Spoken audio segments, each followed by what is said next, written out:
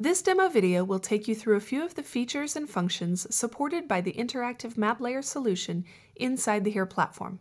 As a brief introduction, Interactive Map Layers offer a set of unique capabilities enabling you to store, retrieve, search for, analyze, and modify data at both the feature and the feature property level.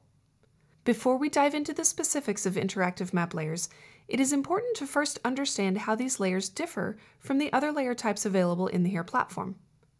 Each layer has a different set of characteristics and therefore is optimized for a different set of geospatial data use cases.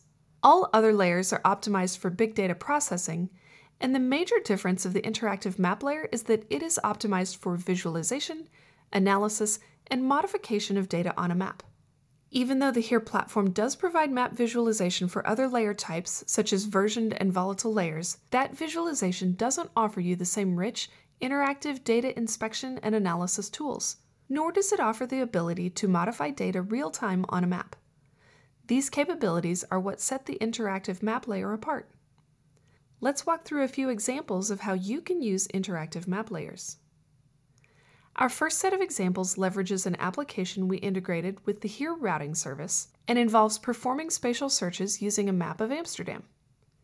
We begin by uploading an extract of the places dataset from HERE data layers to an Interactive Map Layer. Any data in GeoJSON can be uploaded to an Interactive Map Layer.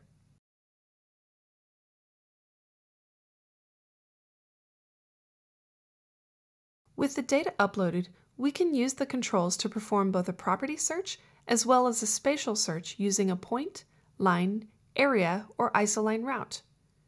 In this spatial search example, we are using isoline routing to find all coffee shops within walking distance of a given point.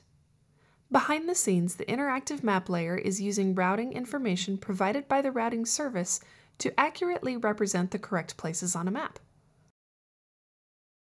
Similarly, we can draw a line to find all coffee shops within a given radius of that line. Once you've entered your search, you can seamlessly pan and zoom across the map. Now that we've already located all the coffee shops in the area, let's go ahead and add a new coffee shop. Using the visual interface, we can create, locate, and name the coffee shop. These changes are automatically stored to the layer in real time. We can also change the name of an existing coffee shop. Changing the name is an example of changing a feature property, and again, this change is automatically stored to the layer in real time. In our last example, we have uploaded a very large open data set of global cell tower locations from opencellid.org. We will use data sampling functions provided by Interactive Map Layers to create an efficient visual representation of this large dataset while maintaining the geographic distribution of that entire source dataset. Without sampling, visualizing a large dataset would take a long time to load. This dataset in particular contains over 43 million tower locations around the world, yet a representational view of the data enables the Interactive Map Layer to render a visualization of it very quickly. You can see that bright clusters of these points indicate a higher density of places in those areas. While this map is not technically a heat map, it does provide you with a solid impression of the entire dataset's distribution. Panning and zooming is still possible within this large dataset, supported by the real-time interactivity.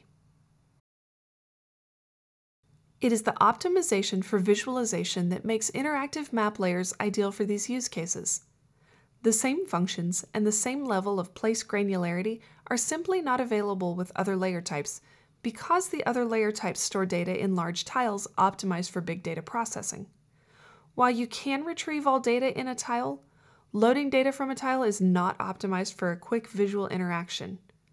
With Interactive Map Layers, data can be retrieved dynamically at any zoom level.